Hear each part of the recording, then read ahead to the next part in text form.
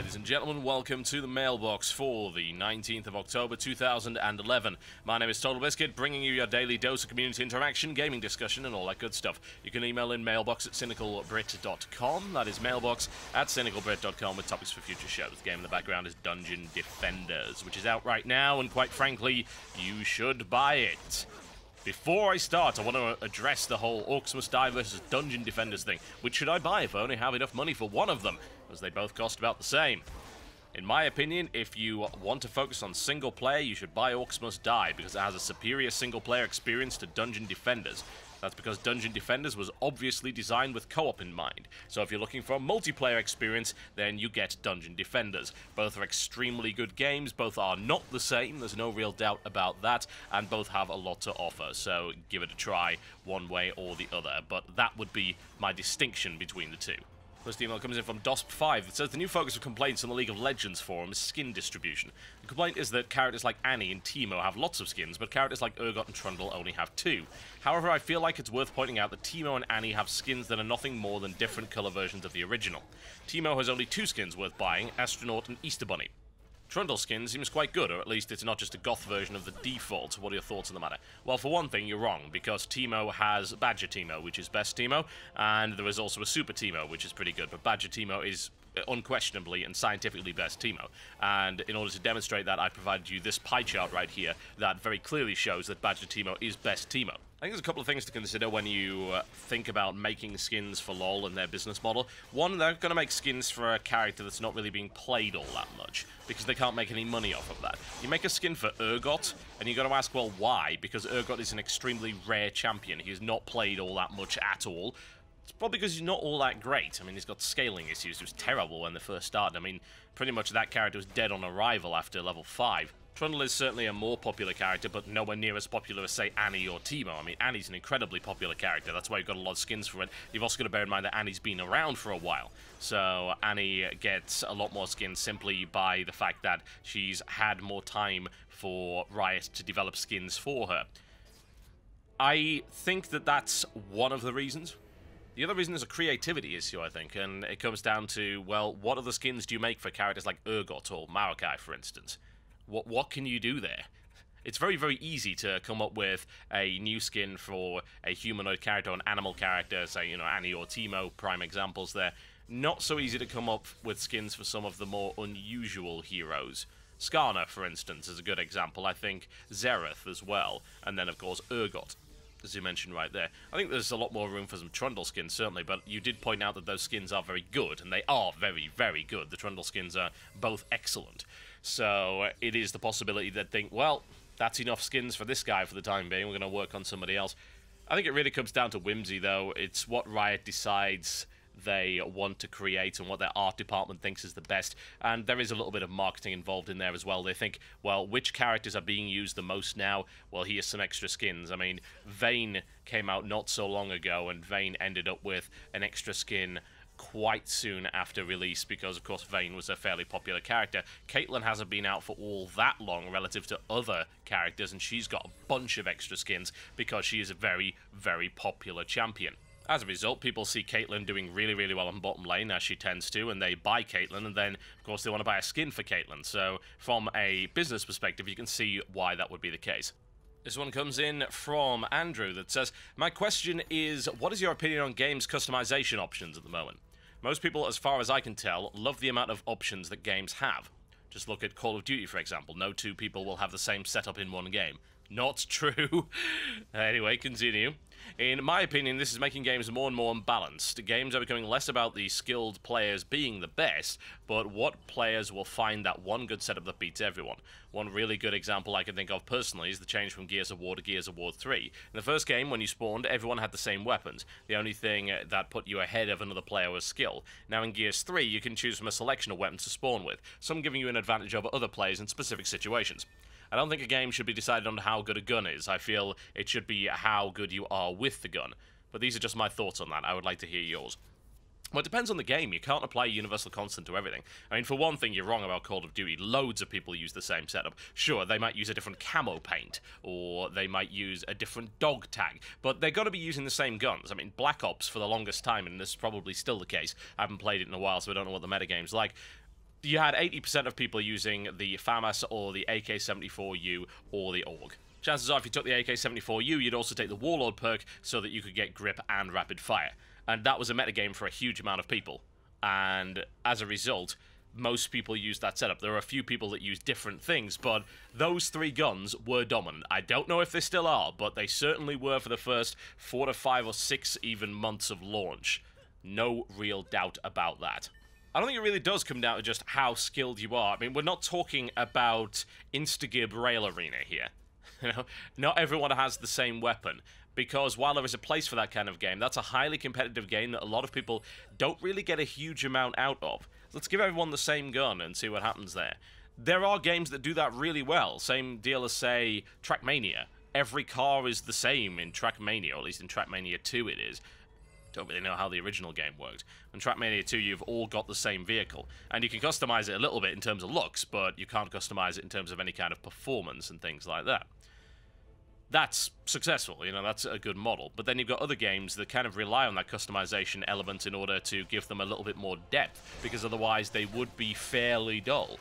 And I think Call of Duty, with everyone spawning with the same weapons, would be fairly dull, honestly. The variety and the disparity within the weapons is what actually adds a lot of colour to the game. There are also other games, shooters for example, Battlefield 3 or any of the Battlefield games, where it really is essential for that kind of customization to come into play, because you shouldn't simply be able to beat everything with a single weapon. If someone is in a tank, you can't shoot it with a pistol. Doesn't matter how good you are with that pistol, you're still not going to do any damage to it. And that's where variety and depth comes into the game, and that's where teamwork is kind of forced, because someone's going to have a rocket launcher, otherwise that tank is going to roll over everything. Or someone's going to have C4, or whatever the case. So I think that those customization options are required in a lot of games. I think that perhaps they have gotten to the point where every game needs to have some kind of leveling up, progression-based metagame in order for it to succeed.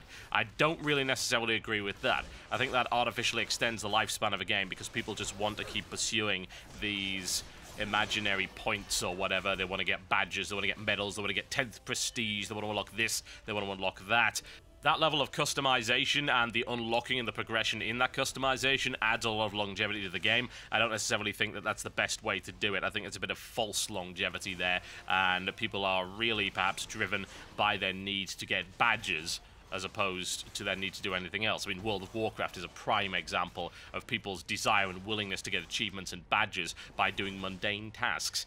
And I think that that masks a lot of the mundane nature of some modern multiplayer titles. Aside from that, though, I think that it is fairly reasonable, and there are some games where a uniformity and a balance between the different players, simply by them all having the same abilities, is a good idea, and there are some games where it clearly is not. This one comes in from Brian J. that says, "Today I picked up a copy of Batman Arkham City and found something interesting in my box. As I was waiting for the day one patch to install, I decided to read through the manual for the game and see what it had to say. When I opened up what I thought was a manual, it turned out to be a brochure for Batman products. I was at first confused and looked to see if I had missed something, but I had not. After some looking online, apparently I'm not the only one that did not get one. While I'm fine with just looking at the settings screen in-game to learn the key configuration and the basics of gameplay from the intro tutorial, I find that the lack of manual and inclusion of ad space is interesting.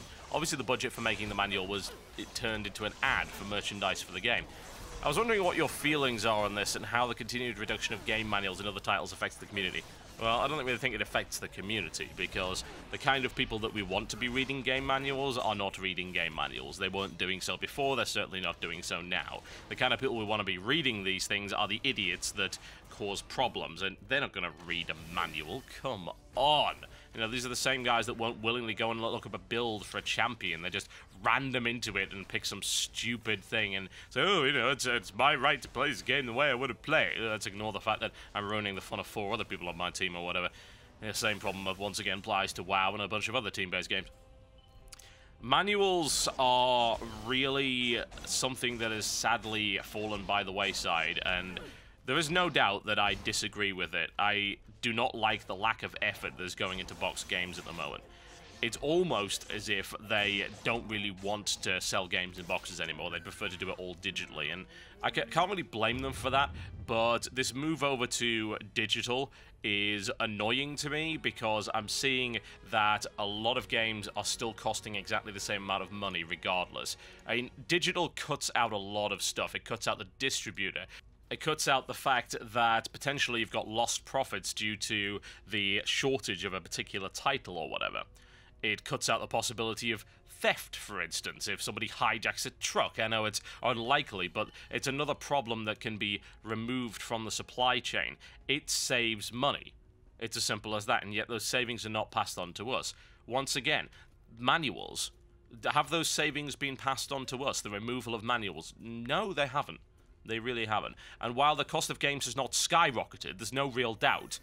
Anyone who says that they have is BS. It's just not the case. Just go and look at, if you happen to have any of these, look at an old magazine. Look at an advertisement, especially around, say, Christmas, for instance, for SNES games.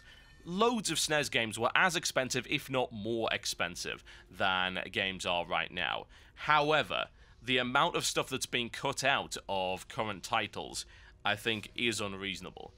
The removal of the manual does kind of suck for a number of different reasons. Buying a game back in the day was buying a product. It's like you felt like you owned it because you had a book with it, you maybe had a nice box and things like that. You felt like you bought something that you wanted to treasure. When it comes to the boxes of games right now, God, I have my CDs in a pile on a spindle, and my boxes are on the shelf. I mean, I don't care. I'd actually prefer that there weren't any boxes anymore because they take up space.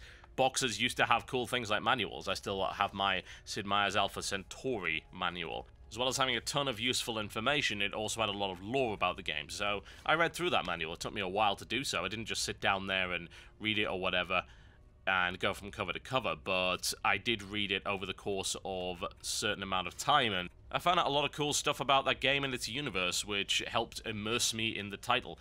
I don't know if a lot of people really feel the same way about manuals.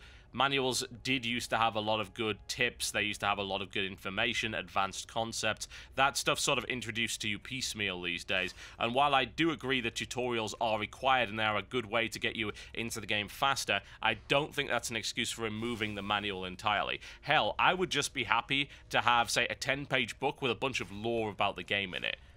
That would be good. I would be alright with that. I don't even need any instructions in the book. Just a little companion guide that fleshes out the universe just a little bit so that maybe I can read it while, as you said, it's installing a day one patch, or certainly on PC, I can just read it while it's installing at all. So that's something I would like to see, but it's unfortunate, sadly, that they've decided that that's something that needs to be cut out in order to save money.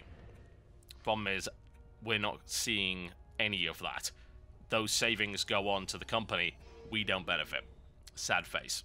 Good luck convincing a company that it's required, though, because really a lot of the arguments I've just given are very subjective. They're almost nostalgic in a way. It's difficult to justify to a company why they should be including manuals with their boxes, because, I'm sorry, I'm going to be honest, I'm not going to stop buying games just because they don't have manuals.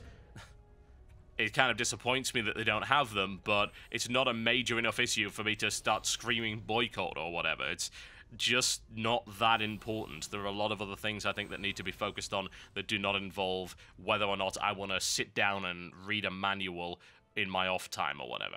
Alright folks, that's been done for the day. My name has been Totalbiscuit, and I will see you next time.